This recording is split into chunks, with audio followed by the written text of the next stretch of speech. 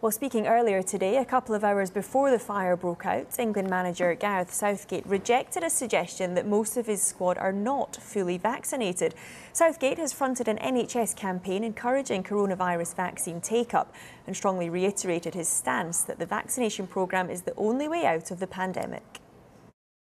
I'm not sure that's totally accurate in terms of most, but look,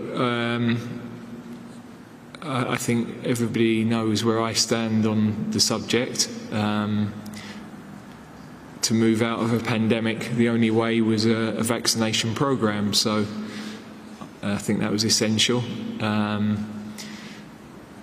There is then the complication that there are lots of individual circumstances around that, and I understand that some people would be anxious, perhaps. I kind of understand that there are other topics we've talked about where everybody would be aligned and we would all have a very clear view as a team. With this, it's a little bit more nuanced. Lots of people have had the virus, so maybe they're feeling antibodies are high in their own bodies.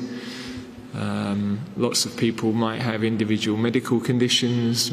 Some people in the country might have religious reasons. So it's a complicated area. Kieran Trippier will captain England tomorrow night for only the second time in his career. Trippier previously led the side against Wales 12 months ago. The decision to captain Trippier suggests that neither Harry Kane or Jordan Henderson will start tomorrow's game.